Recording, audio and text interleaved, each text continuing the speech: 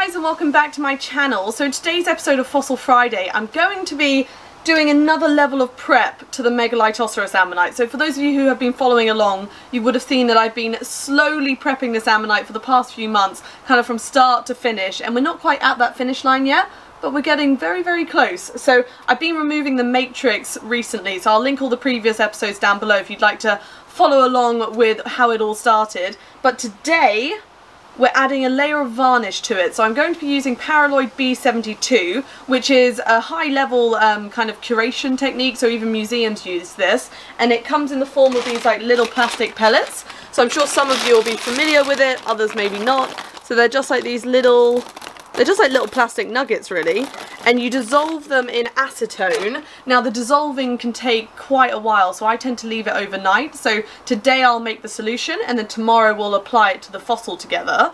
But I'm going to make a very weak concentration, because that's the beauty of Paraloid, is you can make it as a very kind of light varnish, so you'll almost not even notice a difference, but it just helps to like consolidate the surface ever so slightly. It just adds that, you know, very small barrier between the fossil and the atmosphere.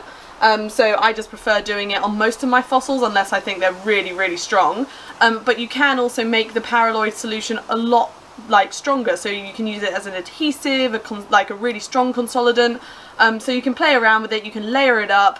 It's really versatile, and the best thing about it, it's reversible. So say it goes wrong or it goes a bit bubbly, we don't want any bubbles, but you know, say it goes on a bit thick or something like that, you can take it off, whereas some of the other glues that you can get or varnishes, once they're on, and then over time they can yellow and it can be a bit of a nightmare. So we like Paraloid, but I'll link down below the one I use if you would like to get the same. But this is the fossil we're going to be applying it to, so it's quite a big boy, or I should say it's a big girl, because that's my favourite fact about ammonites, is the females were quite a lot larger, which is just such a great fact, that.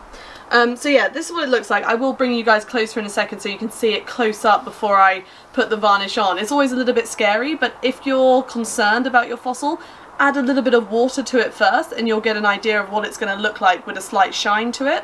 So that's what I tend to do. If I'm worried it's not going to suit a fossil, I'll just wet it first. So maybe we'll do that in a second and we'll see what my Megalitossaurus is going to look like with a bit of gloss on it. But I think it will just add, yeah, just a nice level of protection. So I'm going to bring you guys closer so you can look at the Ammonite in more detail, and then we'll make the solution and go from there. This is what it looks like up close. So you can see I've removed all the excess matrix from the center, and honestly it looks fabulous as it is, and I don't really want to affect how it looks right now.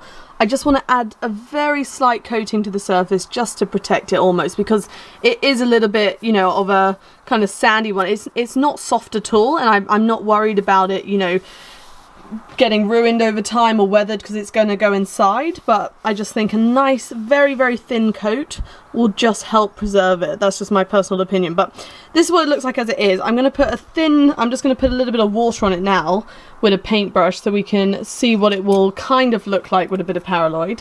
So let's have a look.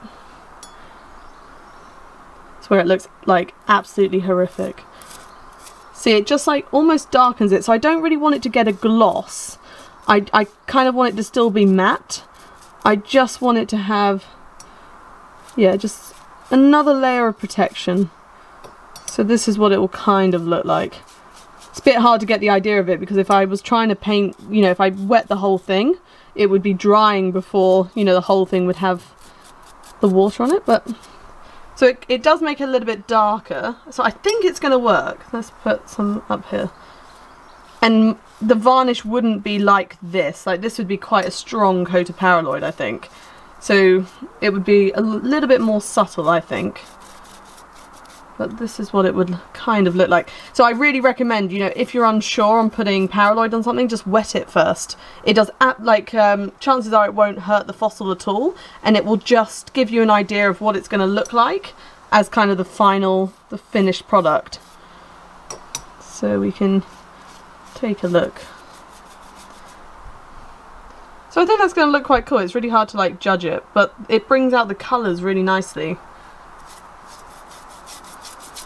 I'm worried now because I'm going to put this video out and, you know, you guys are going to be watching it from start to finish, and if any of you don't like the Paraloid, it's going to be a sad occasion watching me put it on. But the thing with Paraloid, it's reversible, so I think I'm going to go for it. I just think, look at how much more detail you can see. It almost like, it really does bring out the detail of a rock.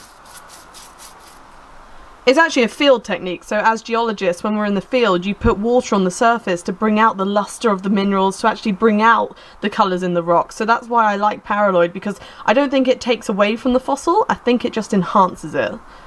So I'm going to go for it. We're going to go for it. So let's make the Paraloid. Okay, so to make a Paraloid solution, you don't want to, like, the acetone eats through plastic. Like, that's what's happening. It's dissolving those plastic kind of nuggets.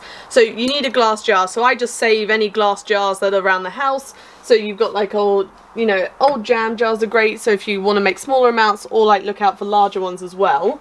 Now they do die quite quickly, I also find, because if they've got any rubber seals or anything like that, again, the acetone's going to eat through it eventually, and so you just need them on like a conveyor belt of options, really, because the acetone evaporates if they're not sealed. So yeah, it's a bit of a bit of a fun game trying to find containers for the acetone and the Paraloid.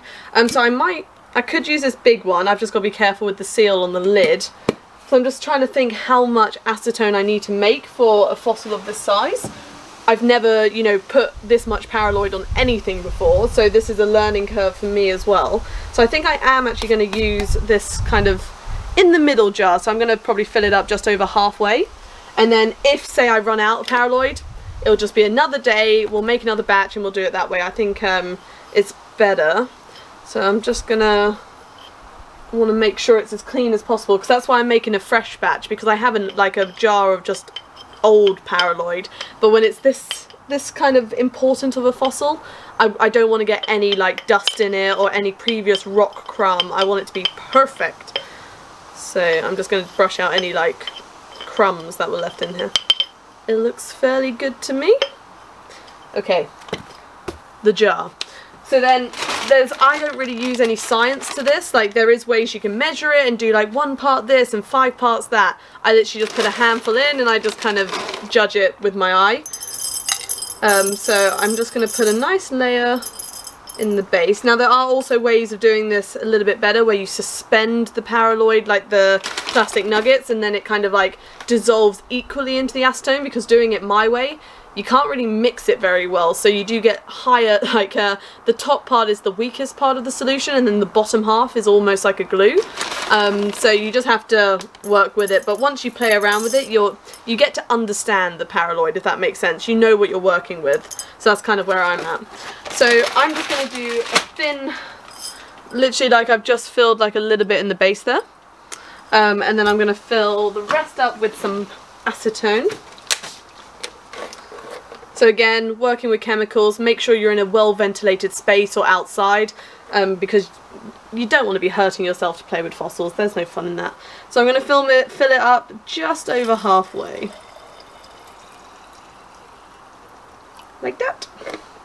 And that is literally job done. So now we just let it sit, so I'll put the lid on. Don't shake it or anything like that, just let it sit, and then kind of in the morning I'll... the lid's not going on now, 1 second. In the morning I'll just give it like a little, almost like a swirl, so you let it kind of do its thing once it's dissolved. So probably could have got a fresher jar actually, I didn't clean this one very well. So let's put that on. So that's how much I'm going to be making. So you can see all the nuggets in the base there, and the rest is acetone. So we'll let this dissolve, and it's just going to be a very weak, you know, very thin layer, just to kind of give it just a very subtle shine, just to bring out the colours a little bit, because I really liked it. Once I put the water on it, I was like, wow, this fossil has changed colour completely. So I'm now going to let that sit overnight, and I'll be back in the morning and we can put it on the fossil. So it's the next morning and we are ready to paint the Paraloid onto the fossil. So it dissolved overnight, so you can see the solution here. So if you look really closely, you can kind of see that there's something dissolved in the acetone, but I'm not sure it'll pick up on camera. But yeah, you just want to, before you use the Paraloid, just make sure that the solution has all dissolved. I'm not quite sure how many hours it takes, but normally if you make it the day before, you'll wake up to the solution ready, so that's just kind of the method I use. So yeah, I'll move you guys closer and we can start the process. So we are ready to do this. So the first thing I'm going to do is I'm just going to brush the whole surface of the fossil, making sure there's no bits of dust or anything that could have fallen on it, because it is just such a big surface. So I just want to make sure there's absolutely nothing that's going to like get stuck into the Paraloid. I want it to be a completely perfect surface. And then I've got a few paintbrushes, so these are brand new ones. I've got a few sizes. I think I'm going to go for like the middle size first. I do have a bigger one in case I want to get bigger brush strokes, but I think potentially doing it like in smaller stages will be better. So I'm trying to decide where to start. I think I just have to do it.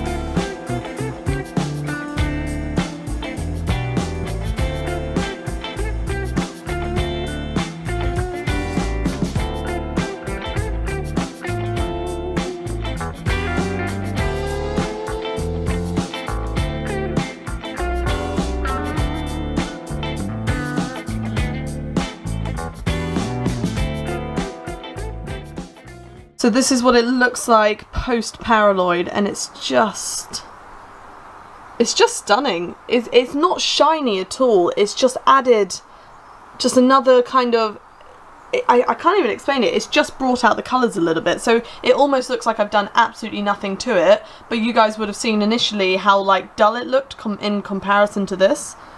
So I just really like it, and I've left the underside of it still normal. Just so I kind of have the best of both worlds. But look at that. I am so chuffed with it. I absolutely love it. So that's all I got for you guys today. I really hope you enjoyed today's episode. So the prep is pretty much done now with this one. So there'll be a video coming out later on in the year once I get the custom stand for it. And then that's it. I'm so happy with how it's turned out. I'm really chuffed how the Paraloid looks. I was a little bit nervous putting it on just because it was so beautiful before, but I think it's really brought out the detail a little bit, and I'm obsessed with it. I'm glad it's not shiny. I actually don't think it would suit being shiny. I think it needs to still be matte, but it's just almost brought out, yeah, just the browns and the oranges a bit, and I'm just obsessed with it. Absolutely love it. But thank you so much for watching. Like and subscribe for more. I do have an Instagram and a Twitter, which is linked down below if you'd like to follow me on there as well. But yeah, look after yourselves, and hopefully I'll see you next week.